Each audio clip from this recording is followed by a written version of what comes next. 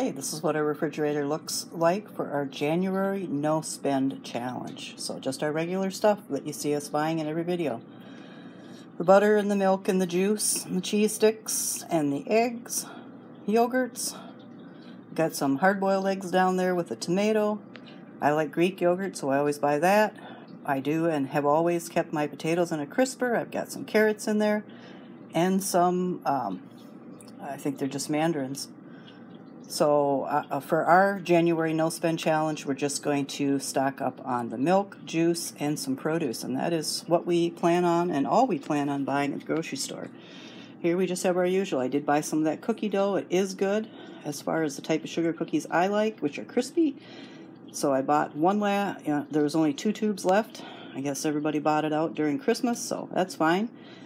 Some Ready Whip. I've got some organic coffee from Thrive, our jam, honey, bottles of water, my A&W, and lots of chocolate chips because I didn't do a lot of baking during Christmas as far as chocolate chip, the use of chocolate chips goes. And then my husband's water bottles. So that's what our refrigerator looks like. This is our freezer. As always, you'll see a couple of boxes always of like a TV dinner. These are like Roma, I think, or Red Baron little pizzas that my husband will eat on the weekend. For his lunch, we've got a 7.5 at Walmart, pretty expensive for what we're used to. Lots of matzo pizza, and then I've got things that, of course, will start falling out because they're not done right. But I've got some pizza from a restaurant from Pizza Hut there that we're going to eat this week and get used up. Got some shredded cheese that we're waiting on using up. A donut. This is some salmon that needs to come out for a salad. The main problem is that we have things that are uneven in here that I have to fix. Got some hamburger buns, a loaf of bread, some bread that I saved back for French toast. Never did get to Martha's scalloped potatoes for Christmas. Got some fresh hot dog buns, but we weren't ready to eat hot dogs yet.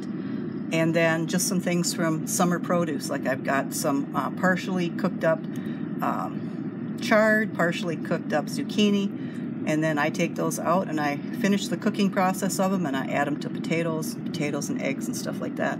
That's basically it. There are some pie crusts. I bought some maybe, I don't know, a couple of months ago at Sam's. I still have 5 of those left. And over here you got slider buns, you got some croissants, and then I made some biscuits, and so we have some leftover biscuits. So that's what our freezer looks like.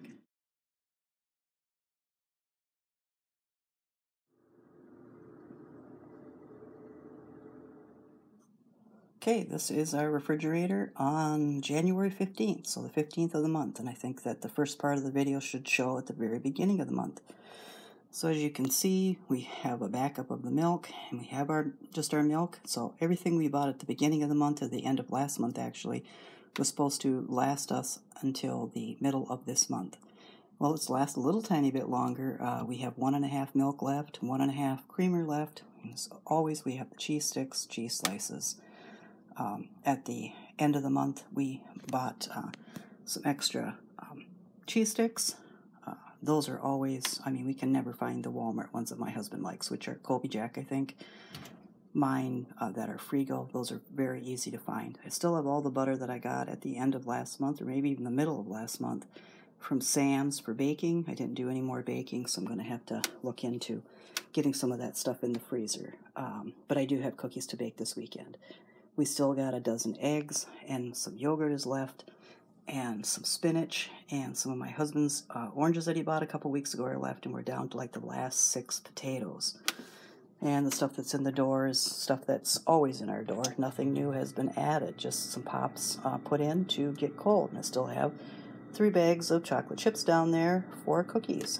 So that is our refrigerator.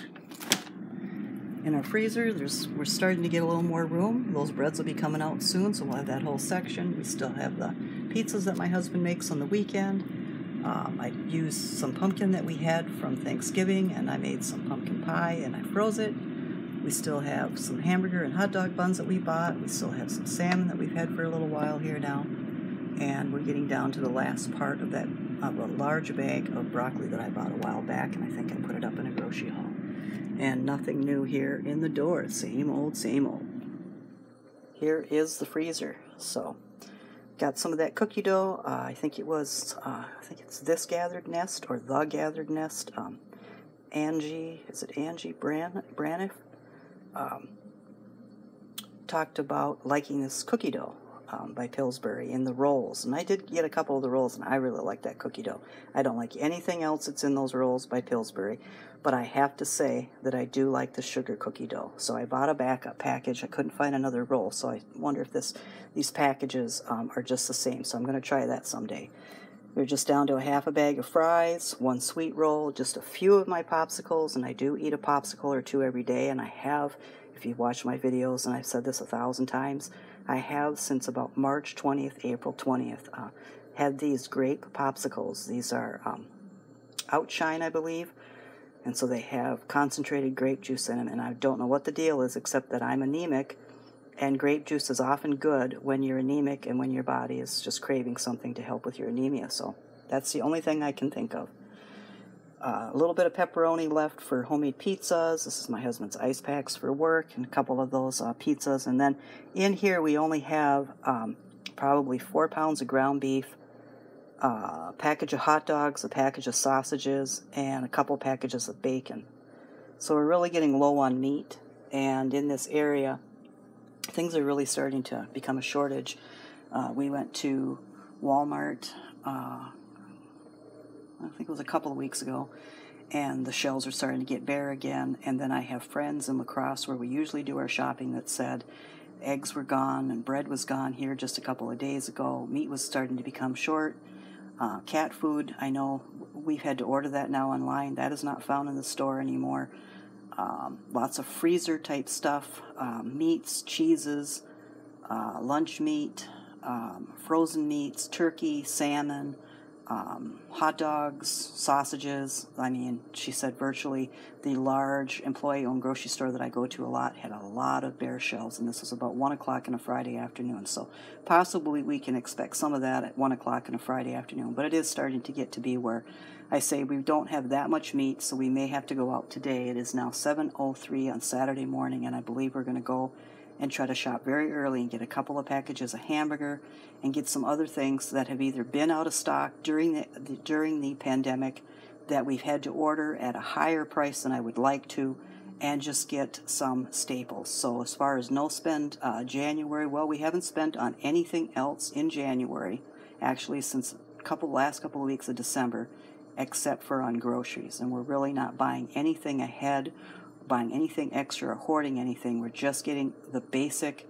requirements that we need for a month. And now we're finding out just from friends yesterday and the day before that a lot of those things are not in the store right now, and I'm not able to order them online either and have pickup. So I've got to take a look inside the store and see just what's going on. So that'll be included in this video, and then this video will hopefully you're seeing this video on Sunday night.